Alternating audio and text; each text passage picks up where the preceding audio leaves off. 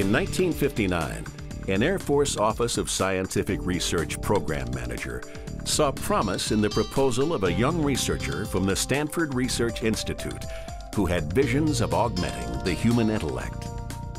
That researcher was Dr. Douglas Engelbart, who not only invented the computer mouse, but changed the paradigm of how man and computer interact. While probably one of the most recognizable success stories credited to AFOSR funding, it is certainly not the only one. Every day, AFOSR, a directorate of the Air Force Research Laboratory, executes its mission to discover, shape, and champion the basic science that profoundly impacts the future Air Force. For example, today's AFOSR-funded computer science research takes form in many different programs at public and private research facilities throughout the world. In the Battle Space Acoustics branch at AFRL, Dr. Nandini Iyer and her team of researchers are looking for ways to help pilots understand communications effectively, helping them accomplish their mission, a real-life issue in the battlefield.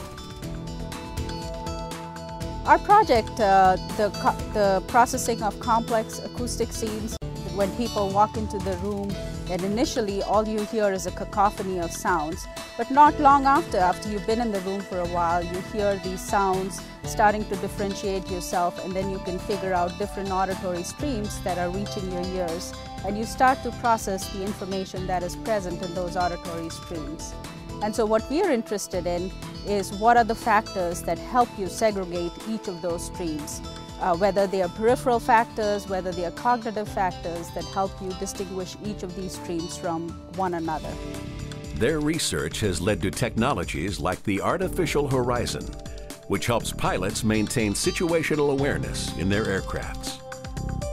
What the artificial horizon helps pilots to do is use their own music and turn their entertainment system into a safety device so that when they fly, they can maintain awareness of their attitude and the pitch and yaw of the aircraft. In a lab 2,000 miles away at the University of California, Santa Barbara, Professor David Oshalom's spintronics research is advancing the reality and practicality of quantum computing. So a lot of our work has been trying to manipulate another degree of freedom to build a new type of electronics technology, which is the spin of the electron in contrast to its charge. So most of today's technology is based on moving charges around circuits, both for storage and for logic, and that generates heat. It uses battery power.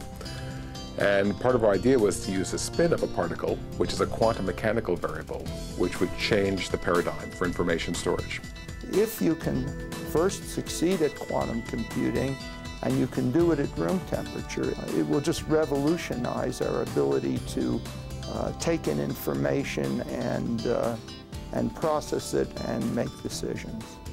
So from the Air Force mission, it offers three interesting options. One is to build a very low power technology. The second is to miniaturize current technologies to the atomic scale. And the third is to generate new storage technologies, to be able to store vast amount of information in very small volumes. Progressing even further into what some might consider science fiction, Professor Nasser Pegambarian at the University of Arizona has developed a new type of holographic telepresence that allows the projection of a three-dimensional moving image without the need for special eyewear, such as 3D glasses or other auxiliary devices. One of the major applications of this technology is in the area of command and control, which means that commanders could sit around the table and look at the scene of interest. Would it be a launch pad? Would it be a city? Would it be whatever it is? They could look at that in almost real time and in 3D. So this is like a science fiction type movies that are becoming reality.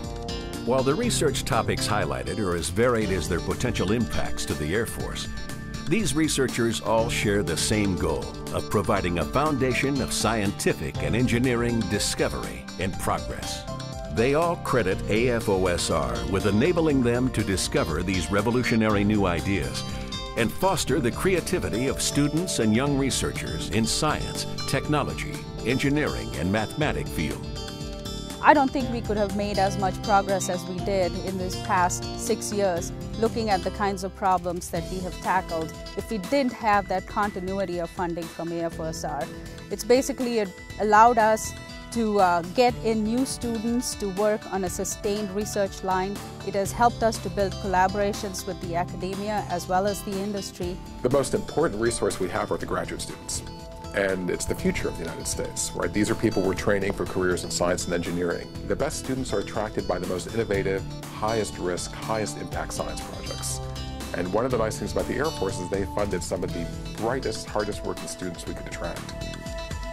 Since its creation in 1951, AFOSR has funded top researchers in computer science and continues to fund the pioneering work of revolutionary researchers around the world.